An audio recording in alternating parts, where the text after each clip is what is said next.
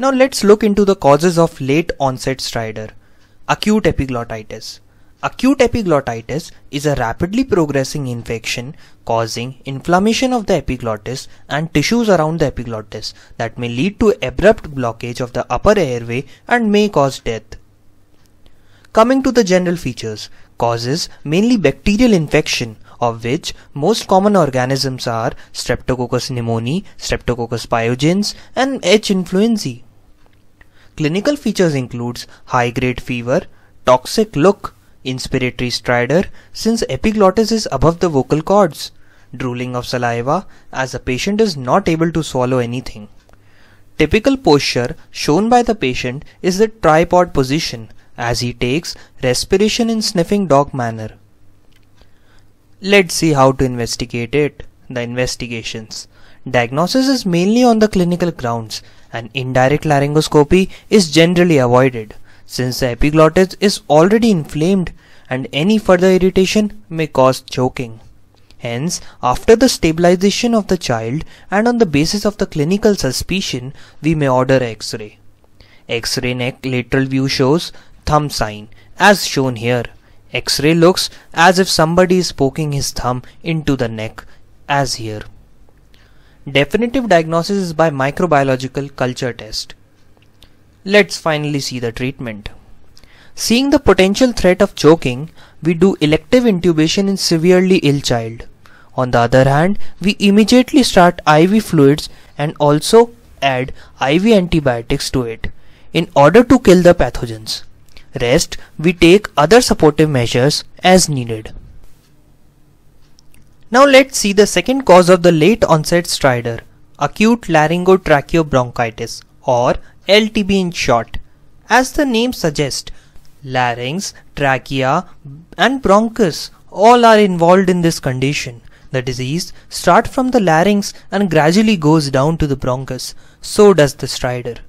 Let's see the cause first. The cause of the acute LTB are mainly viruses, of which most common being parainfluenza virus.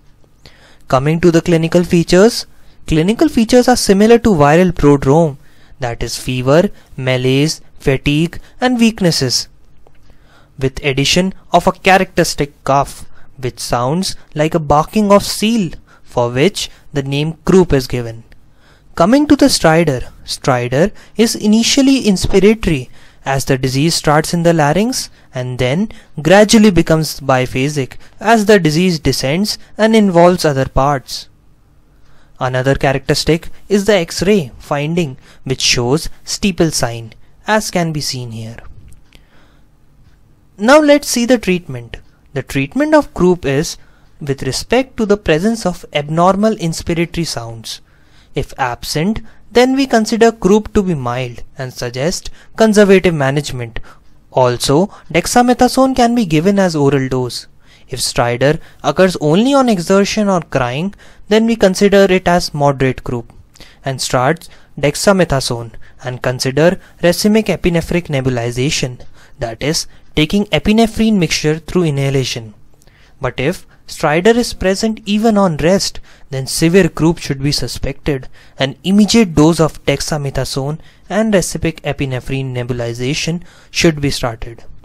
If patient improves, we can continue with this, but if above therapy fails, then we give a heliox, which is helium oxygen mixture, as inhalation, because helium being less denser than room air, hence easily carries oxygen from narrow inflamed part of the alveoli.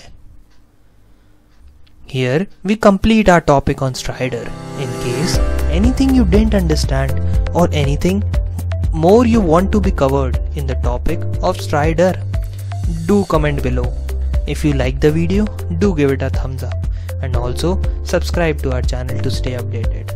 Much more on the way. Till then, stay tuned.